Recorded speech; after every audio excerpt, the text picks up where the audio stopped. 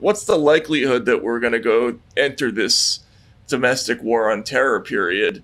That seems like such a bad idea to me.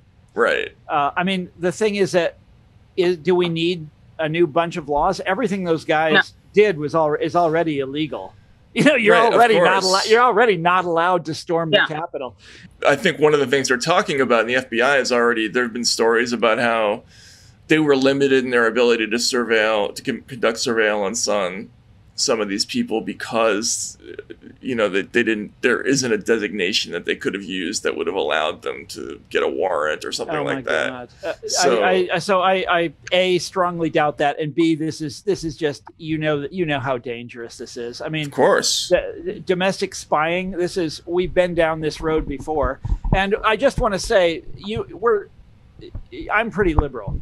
For liberals to encourage this or be in favor of this you are sowing the whirlwind, my friends. This is the worst idea imaginable.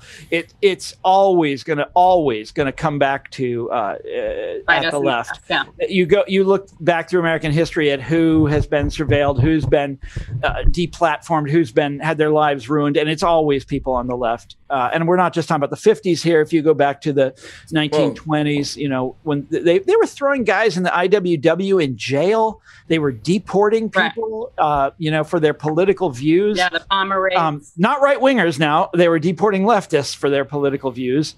But this is the first time I think there's so many lefties who think that this is a good idea. And I've heard there's this weird argument, which is that if you say it's going to bite us in the ass more than anyone else, they go, well, they're already doing that to us, so who cares? Let's do it to the right now. They're already what?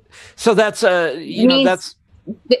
they're already incredibly irresponsible. For these people, but these people believe that their control over cultural legitimacy, that their grip over cultural legitimacy is never going to end.